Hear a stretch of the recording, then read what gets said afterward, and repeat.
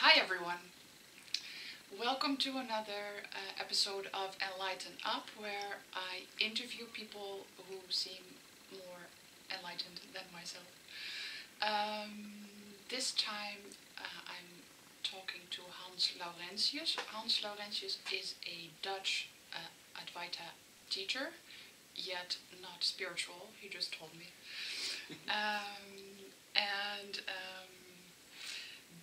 What I've learned thus far is he disapproves of any type of search or avoidance or spiritualization or seeking, and is very much in favor of self-examination, at least to the point if we are still asleep, so to speak, as the path to freedom. So that is one of the main topics that I want to be talking about with him today.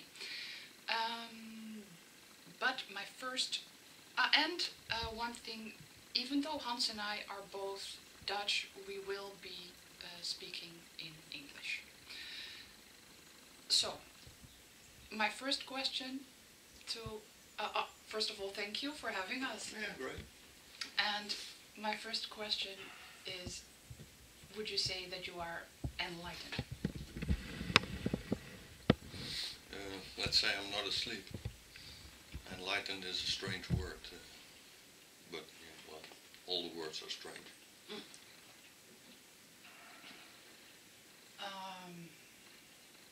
Were you always like that, like born? No. I was totally entangled in fear and identifications and trouble and depression, and so. Since you were born, like that? No, I don't think so. I can't remember much before I was like 10 or something, and then something started looking around, and I thought everybody was raving mad. So then a little depression kicked in. It lasted for more than a decade. And then I started looking into myself instead of what you just said, avoiding and rationalizing or whatever. So some energy occurred which forced me to confront myself or look at things or feel through things instead of drinking and smoking pot and running around like an idiot. So had you joined those people who were raving mad? Sorry? Because you said, like, there was an early point in your life where you felt everybody else. Oh no, I just looked around, and all these adults, they projected that they knew what they were doing, but I smelled fear and dishonesty and all that kind of stuff, so they were fake, which was a shock, because then you have nobody you can trust. Yeah. So that's what was the first turning point, I think. So would you say that at that point you were like awake? You could observe that? Or Scared. Okay, scared. Scared. Okay. And alone and worried. And a few years later I started asking some questions, and then they started to threaten with psychiatrists. Oh. So I shut up. What kind of questions? Why are you saying this and doing that? What's life about? Why should I worry about the future? You know, why should I get an education? What's it for? What's it about? And nobody had any answers that satisfied me, at least. And I saw that they all got, how do you say that, restless when I started asking these questions, and then they came with, well, maybe you should see a psychiatrist, or you're depressed, or whatever. So I just locked into myself and thought, well, okay, I need to figure this out on my own.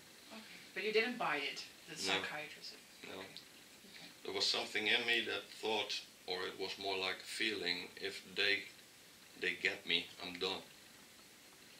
What do you mean? If they put you into like a... Yeah. Then they will give me pills or put me away, and they will try to force me into being like everybody else. Yeah. So my dad used to say, I am only hearing what you don't want. I never hear what you do want. Well, I I don't know what I want.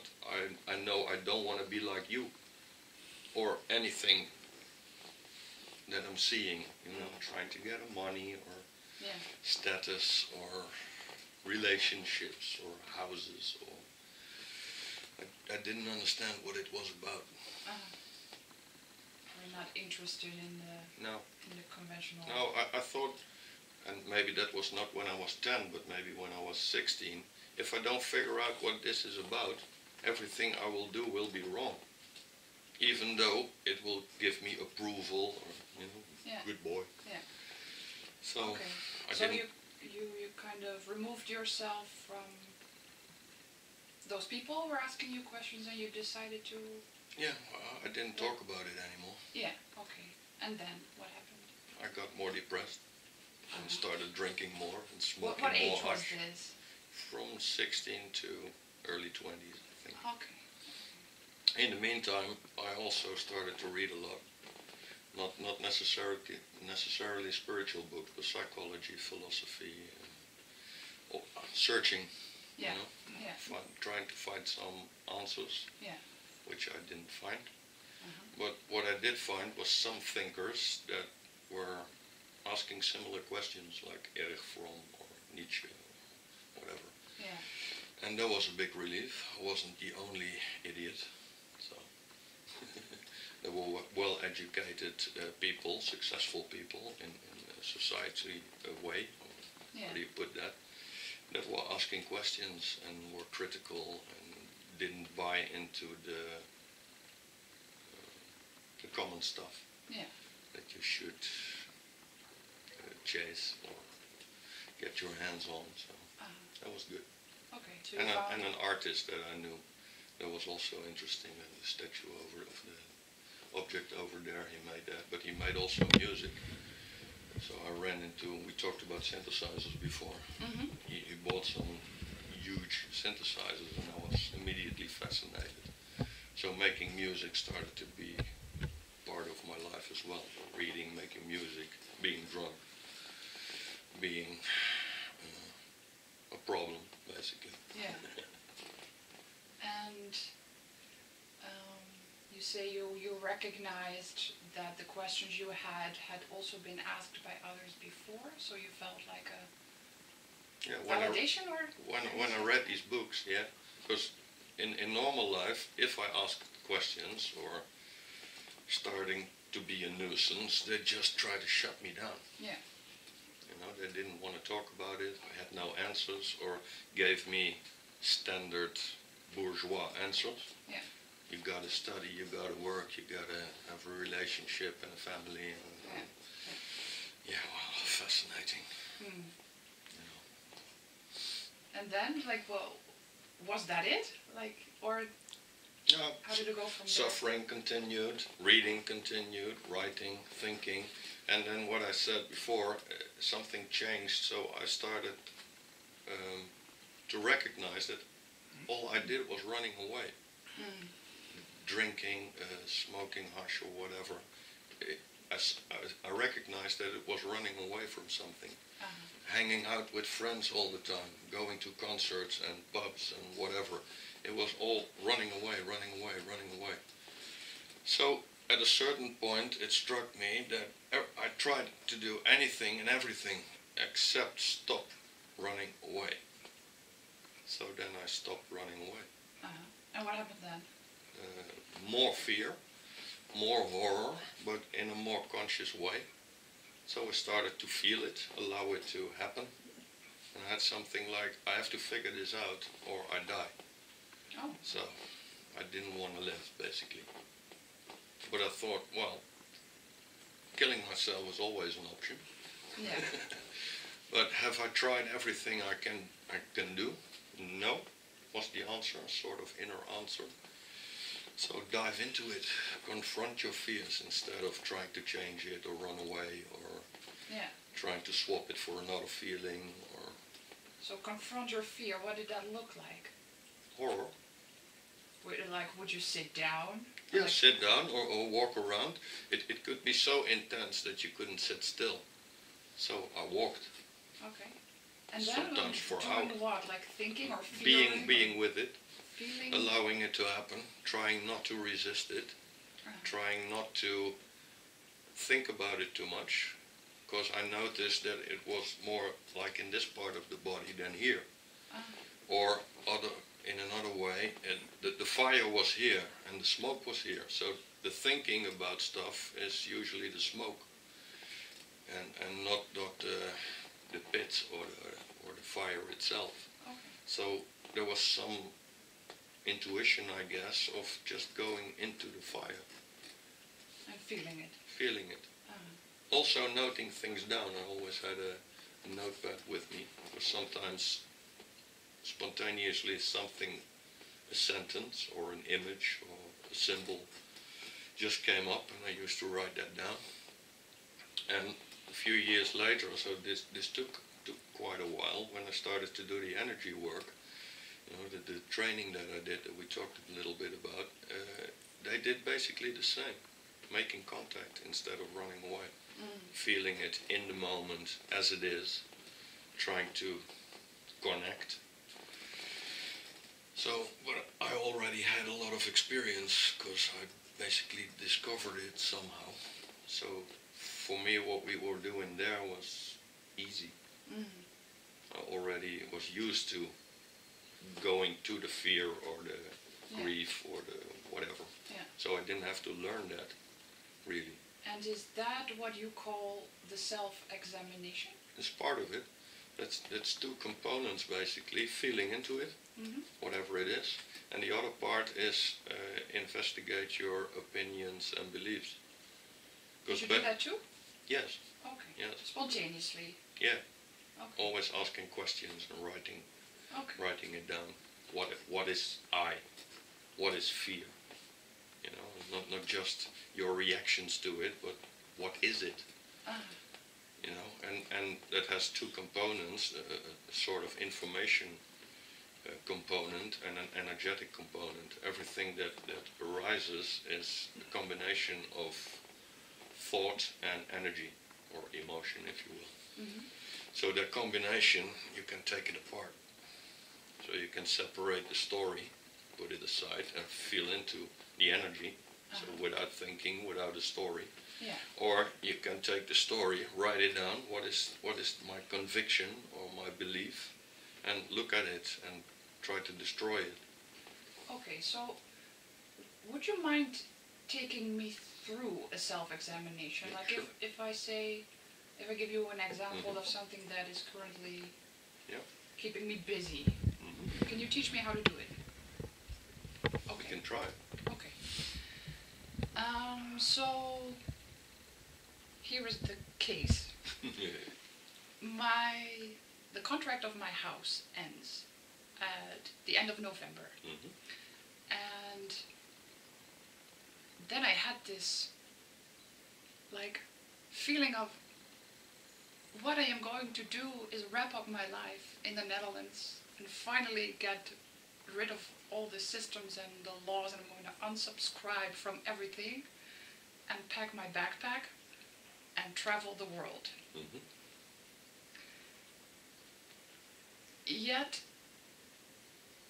I'm not sure if this is right, or if I want to get rid of something that might actually be benign for me. Like, do I want to flee from something? Or is it actually... These questions you're asking now, did they come after this impulse? Yes. Yes, so that's ego. It's always the same principle. An intuition comes, or an insight, and then the ego jumps on, and he tries to fuck it up. It's always the same. Okay, so you would say any questions that come after... Yeah, it's all ego, it's all fear. Is fear?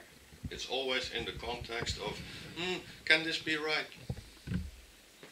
Shouldn't I? It's a sabotage. So what I'm... Because I'm doubting the impulse, basically. I'm thinking, well, that's the ego. Or is it's it doubting the impulse. Or is the ego saying the impulse could be the ego? No. it's saying anything to get you away from the impulse. So, It will use anything. It's always the same pattern. okay. Last week, this is a simple example. Somebody comes here, burnout, he thinks, and he also thinks that it has to do with work. It doesn't. It's about not listening. So I asked him a question. When was the first time you knew you had to move from that job? 3 years ago. Well, that sounds about average. People usually take 3 to 4, 5 years to deny what they know, and then they crash. And then I thought, what about your relationship? 4 years ago.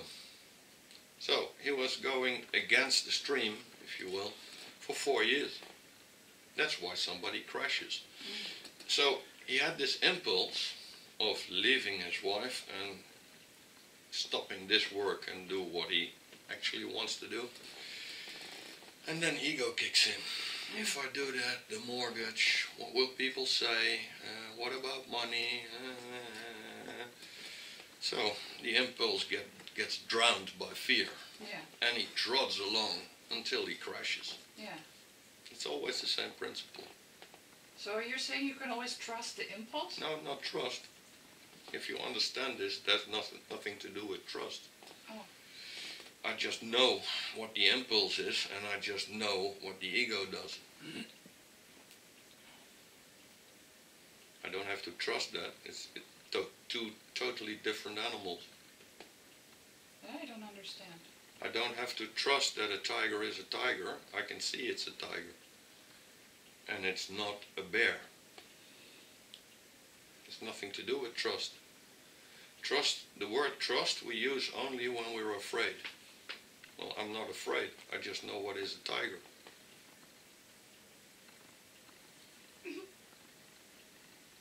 I'm not totally following, but I'm like stuck with the question, like, do I follow the impulse? Yeah. If you want to be free, you do. If you want to play safe, you don't. Okay. Okay. I have an ordinary question, because you are like a teacher, like somebody who's easier. No, I'm not. That's just what I'm doing. Yeah, you're. I'm not a teacher. It's It just says a on role. your- Yeah, It's you're. just a role. Yes. When I alright. walk the dog, I'm a dog walker. Yes. You know. Exactly. But it's easy from your like website and satsangs and stuff to perceive you as Yeah, like, sure. I understand. ooh, oh, like that. So always curious, what does a day in your life look like? Quite boring. Yeah? It's getting up, and that's always a struggle. And then brushing your teeth and walking to the coffee maker, checking some emails, walking the dog, and then in the afternoon 1 or 2 sessions, maybe 3. Rather not, because then it starts to look like work. And then walk the dog again, make some food with my girlfriend, and eat something, and then Netflix. And in between books, I read a lot. Uh-huh. And then I go to bed, and then I don't sleep, and then I read a lot, and then I sleep, and then I get up again. Do the same thing? Yeah, basically. And then in a lot of the weekends there are satsangs or weekend events. Yeah. That's it. And that is your, well, you don't call it work, but one of your roles. Yeah. Mm-hmm. Things for me start to be called work when you don't feel like doing it. Yeah. And I don't like doing things that I don't feel like doing. I tried that. Doing what other people want, or I don't like it. Mm. So one of the great pleasures in my life is not doing things that I don't like to do. Well, that's interesting that you say that, because you also had very large resistance to feeling through. Yeah, sure, Fear. but that was when I was 20 or 25. Okay. I have no resistance of feeling stuff now, so I don't have any problem. Okay. And then I was a problem. So I had a lot of work to do, basically. Yeah. Now I don't. You worked through the work. Yeah. Uh-huh. That's what it's for, inquiry or feeling through things, or how do you want to call it, you know. It's to get the job done. Yeah. It's not to make a career out of it or anything. No. Or keep doing that. But you have, like, your satsang and your sessions, they are how you make money, right? Yeah. Yeah. And it just occurred. It was never the intention. It just happened to happen that way. I started talking to people, saying what I discovered. Yeah. And much to my surprise, they were interested. And then there were more and more. And I wrote something down, and we put a cover around it, and it turned out to be a book. I didn't know that. I didn't plan to write a book. Yeah. But it happened that way. I was cleaning my computer, basically, and there was a lot of material. Oh, print it out. Book. Book. Uh-huh. And then 6 months later, another book. And then more people and more people. It took up so much time talking to these people that I didn't have time to get a decent job. So it turned out to be my job. Yeah. Yeah, that's interesting that you say it was never your intention. No. It's a very hip thing these days, like set your intention. I hear often before, like a session. I think that's rubbish. Yeah? Yeah. Why so? Intention. It means nothing to me. Interest. If you're interested, things might happen. So that sounds valid. Intention is so... There's too much purpose in it. Too much... In Dutch I would say moedwillig. I don't know what the English term is. Leven met voorbedachte raden. It's terrible. Yeah. I'm more like allowing things to happen, or listening to what wants to happen. We talked about music, you know, and in 2009 or 10 it came back after 15 years. I didn't want it to be back. There was no intention. One of my daughters was living with me and she wanted to learn how to play a guitar. I didn't have a guitar. So I got a guitar from a friend and I taught her some chords, and we started singing some songs that she likes, of bands that she liked. And then within no time I wrote like a dozen of songs. And then both of my daughters said, you should record that, because they knew I did that when I was young. And I was full of resistance. I didn't want to get into that, but well, you buy a recorder, you lend a synthesizer, you buy a bass, you buy a better guitar, and you start recording shit, and 7 years later you have 7 albums. Homemade albums, nothing special. You know, there was no intention. Yeah, I was interested. Just like feeling into it now, I can intuit that maybe if I want to be intentional about something, that it is because it is a bit scary to just be open to what happens. Yeah. So it's like a bit of I want to put a layer or something in between myself and the world that is a subtle means to control what happens, or a way to perceive or filter. I feel it has to do with fear and trying to control. Of course. That's why I hate it. Yeah. So would you say that, then the question is, who sets intention? Is that an act of ego? Yes, of course. If you just are here, there's no intention, but the next moment occurs and it tells you what to do. Yeah. I walk around in the garden, is a metaphor that I use, and I look around and I see that those plants over there are thirsty. I have no intention of giving them water. I notice that I already have the thing and I'm giving them water. Yeah. Why? Because I care. Yeah. There was no intention. There was no intention to live here. I had to leave the center because I kicked it out, I ended it, and well, then you have to live somewhere else. Yeah. And well, it turned out to be this. And now I'm living here and I care for this place as long as I live here. And I care for the dog that's with us because he's with us. And the woman that's with me because the woman is with me. But there's no intention. No. It just happens that way. Yeah. So intention, like you say, is a control thing. And control always has to do with fear. Yeah. Yeah, I can feel that. Setting, want to go that way. Yeah. What if life tells you that you better go that way? Yeah. You're not listening again. Yeah. And so what I notice is that if I think I know better than totality, everything will get difficult. If I just follow the tune, it's quite easy. Yeah, So totality. I just listen. Yeah.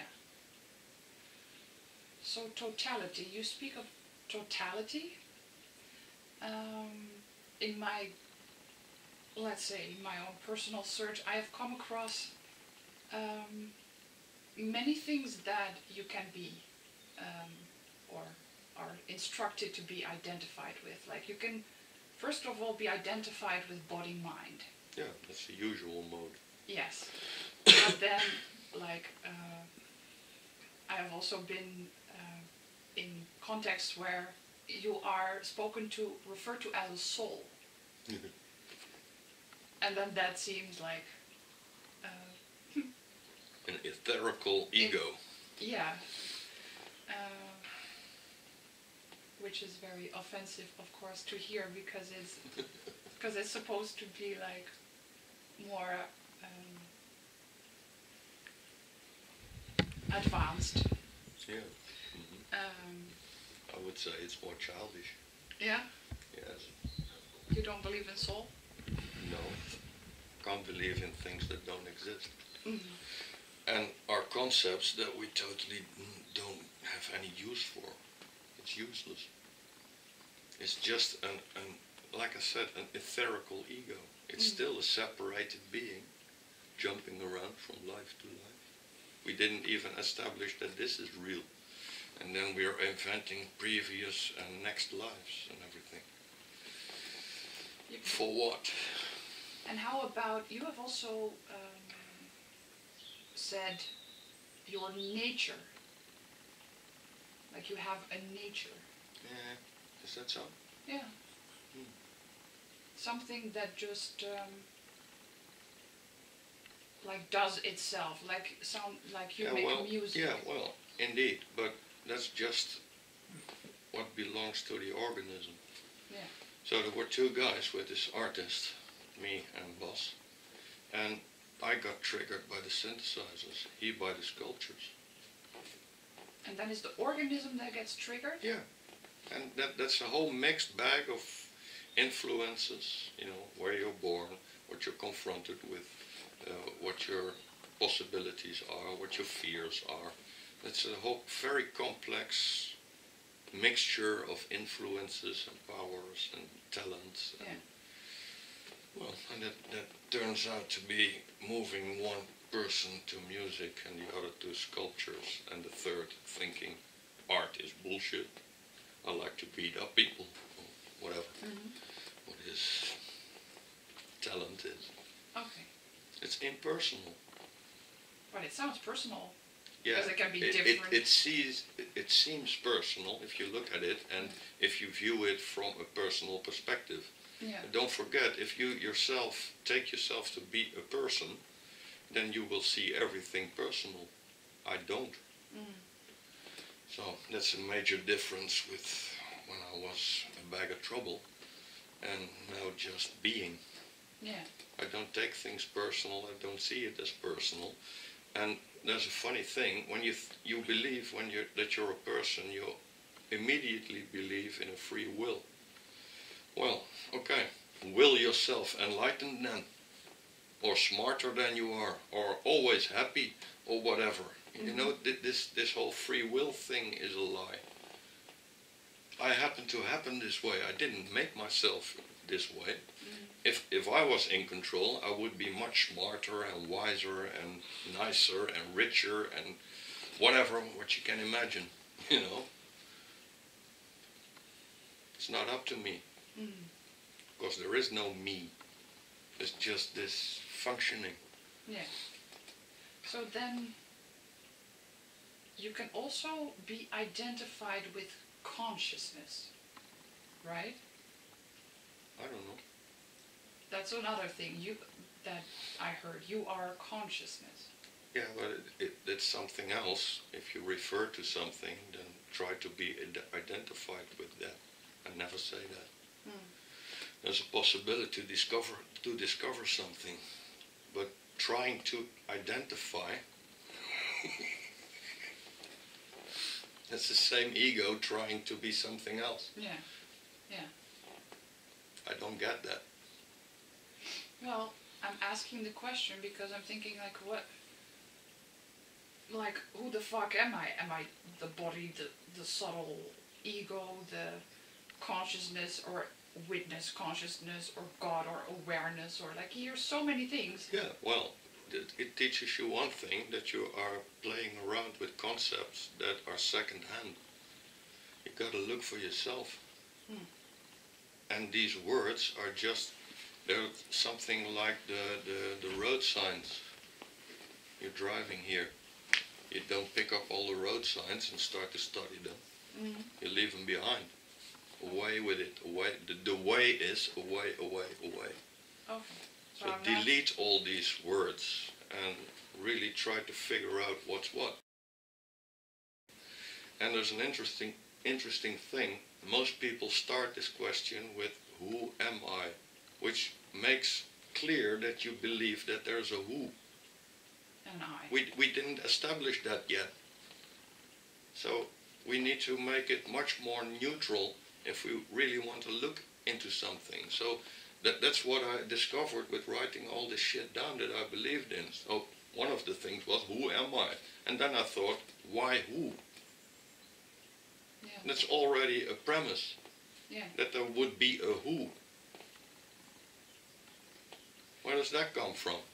You know, that's just what I'm being told. That's who you are. I point at you, that's what you did. Or good boy, or whatever. You know, that's an imprint. Yeah, that's what I got also. You said you started writing down, and then like I am scared or something, or I feel fear. Yeah. And then you started to question like who is I, and Yeah, what right. is fear? And I felt very intimidated by that because it's I journal too. Like if there's a lot on my mind, I write it out. But it's like very intimidating to start to question. Like basically what I want is release and like have it. Of course, you want to feel good. Yeah, have But it out of my. I didn't want to feel good. I wanted to know what's true. Yeah. Because feel good is easy. Whiskey. Yeah. Or something. Yeah. But it was not about that. I wanted to know what's what. So I started to look at what I was writing down and noticed there was a lot of horseshit and a lot of second-hand stuff. So I started to look at these words, and I noticed that most sentences start with I don't even know what that means. If I don't know what that means, everything after that word is useless. So you started to look into what is. What is I? What is I? What is being? You know, not how do I get a better feeling or be a better boy or whatever. No. What is it? And I didn't think it was intimidating, which I can imagine, but I thought it was interesting, and the only thing interesting, basically. If I don't figure out what this is, how can I know what to do? Or how it works? Yeah. Or what works? Is there anything that works? Is there even an I? What does it mean? Yeah. You know? And you concluded there is no I? That is what is seen, yes. Yeah. Not concluded here. Yeah. There was no I, there is no center. There is no essence. That's the liberating thing. Yeah. Because if there would be, you could do it right or wrong. But if there's basically nothing, if you will, which is everything at the same time, there is no right or wrong. Yeah. Except within a very tiny context. Like if I want the dog to live, it's better to feed him. Yeah. In that context, that's true. But on an absolute level, it's just the functioning. It's impersonal. And did you have any type of teacher helping you? Yeah, only on the scale of the energy work. I never went to satsang or anything. And how about the role of Nisargadatta? Yeah, well, they were my guru, but I never went there. No, I just got a book from Nisargadatta, and in the same week a book of Alexander Smith, and I read that, and there was just recognition. I already knew that. I just didn't realize that I already knew it. Were the first two books which just simply, for me, said how it was. Yeah. Before I thought that Krishnamurti was really close. I had these glimpses while reading him, and I knew there was truth in it. But it wasn't clear enough. It was beautiful. And then I read Nisargadatta and Alexander, and I thought, yeah, that's it. And then I could talk about it, because I didn't have words for it.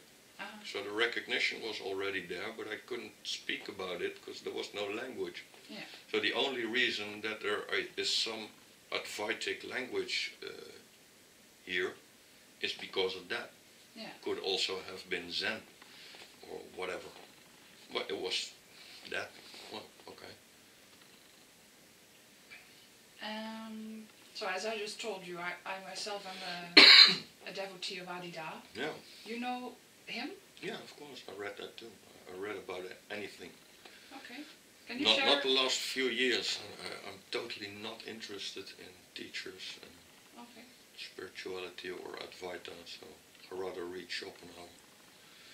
Or Well, whatever. would you mind sharing how you feel about Advaita's work?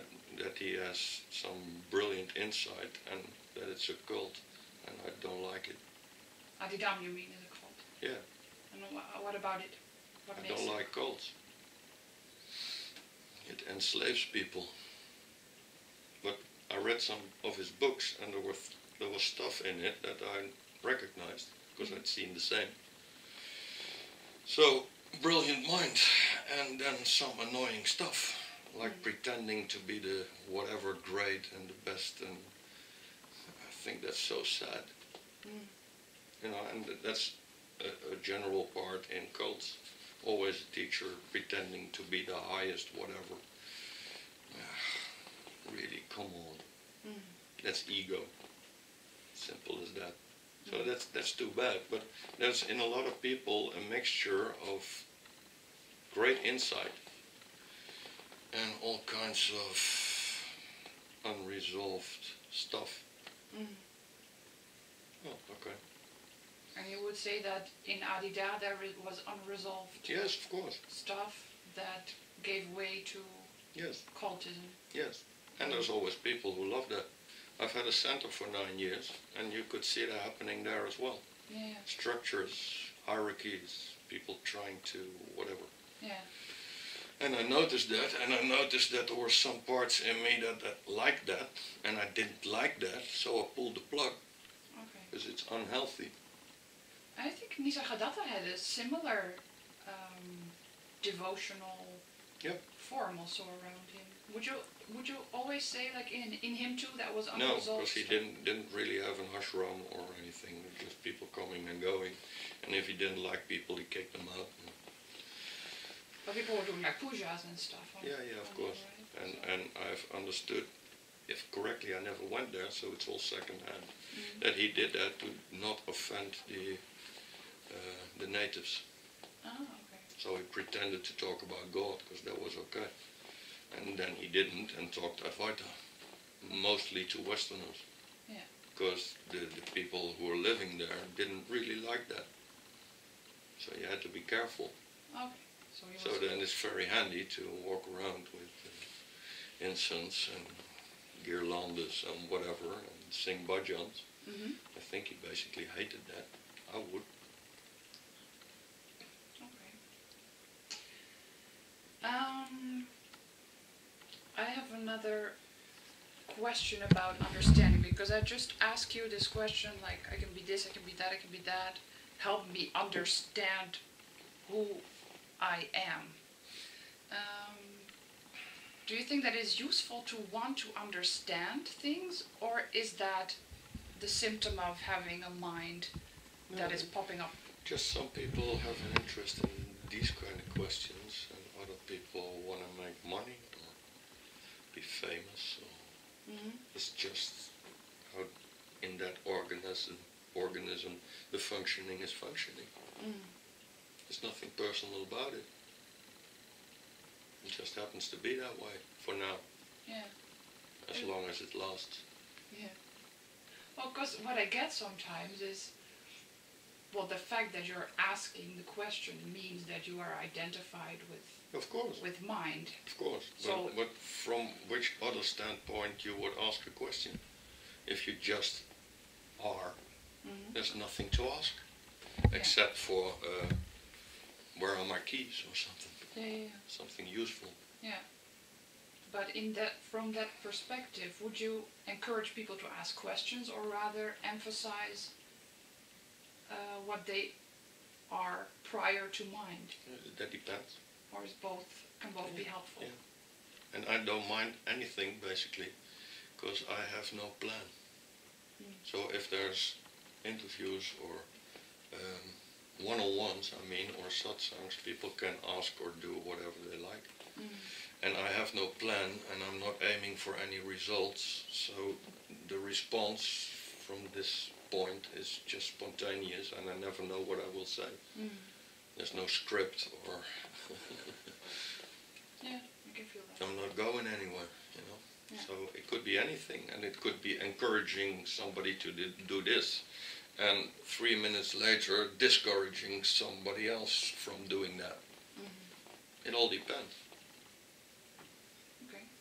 I'm basically only interested in if there's openness, that's interesting, and what is needed, the individual in front of me, what does he or she need to move a bit?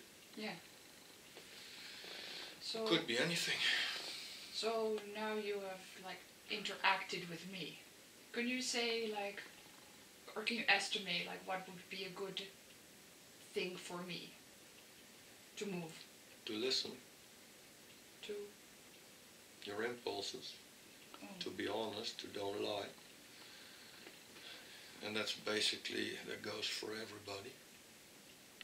We all have a sort of navigational system that we don't use very well, because we think we know better. Well, one of the discoveries here was that I don't. I'm too stupid. The brain capacity is quite big in any human, but not big enough to comprehend all the variables in totality that are influencing us from the past, the present, images, thinking, how much coffee did you have, everything.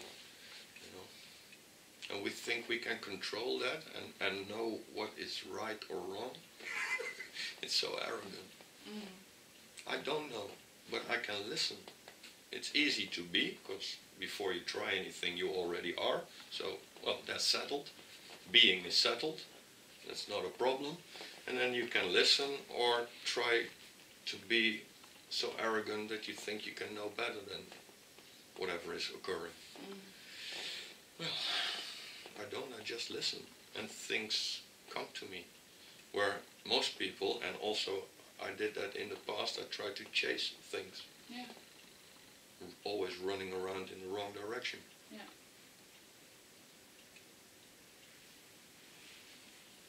Like like somebody used to say, speed is not an advantage if you're running the wrong way.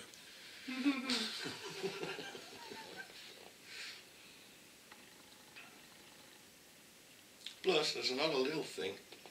You can notice that whatever you think or feel, or whatever physical sensations there are, or so-called external sounds, they are all noticed. Something is noticing it all the time. And it's never worried. It basically doesn't care. Well, you could also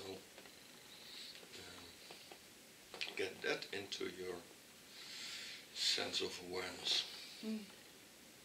It's always quiet, it's always open, it's always clear. It has no past, it has no future, it has no interest in whatever outcome. It's never trying to force anything, it never says no, it never says yes either. It's just there, this completeness or whatever you want to call it. And that's prior to everything that I would try to do or try to want or refuse or whatever. Mm. So completeness for me is the starting point, not a goal. It's already there and it's free. It needs no maintenance. It's already there. Well, if we can sense that, we don't have to identify with it per se, but if we can sense that at least, there's sort of a relaxation. And then you just have, what is life? Some time to piss away as pleasantly as possible.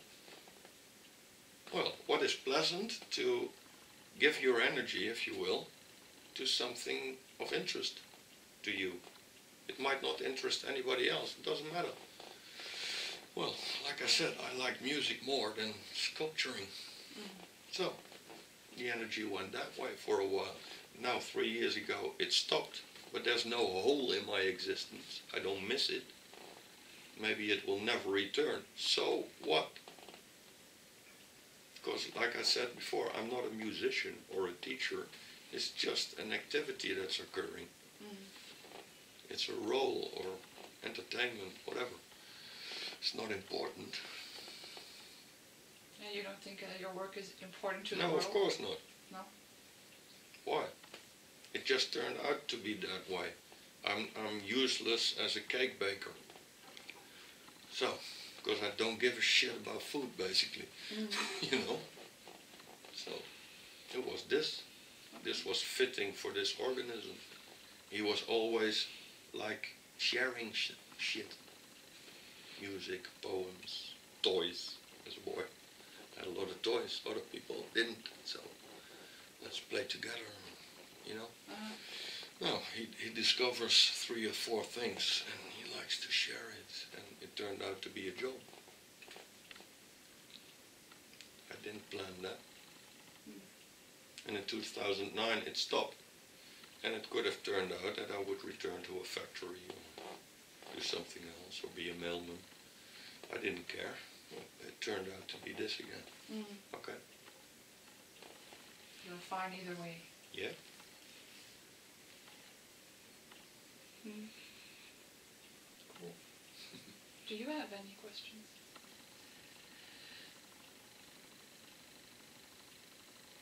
It's already answered. Cool. Okay. Because you don't believe in it. Yeah. So you cannot shed a light on it. No, things that don't exist, it's hard to talk about. Okay. No question? No. Okay. Anything you want to add? Just that I hope that you will listen. Yeah.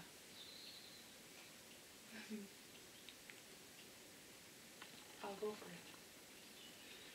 You know, maybe realization, or whatever we want to call it, it's not,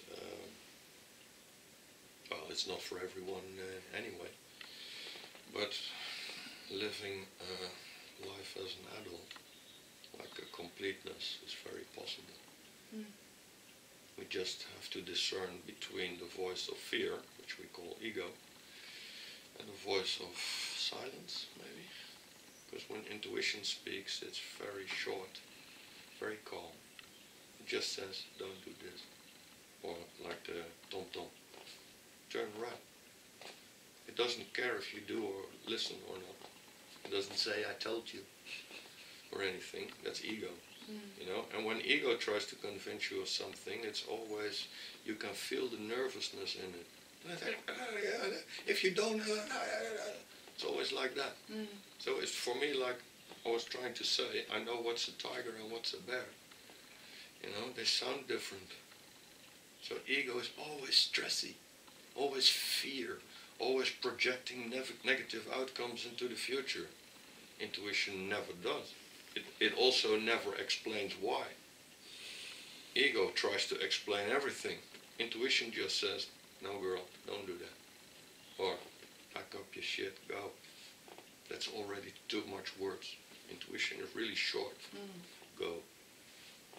Travel. And then, it won't say it again usually. Just once, like a 120-year-old woman, a friend of yours who has no interest in life anymore, just looks at you and says this, and then stirs the pot a bit and looks out the window. You know, it just yeah, like that. It's simple. Very well. Last question. If there is anybody who is intrigued by your work, what would be the best way for them to get more into it? Get to the website and see what you like. There are articles, there are books, there are meetings, there are sessions. There's a YouTube channel with a lot of stuff. Okay. So. Okay. All clear. And then thank you very much. Thank you. Thank you too. Cool.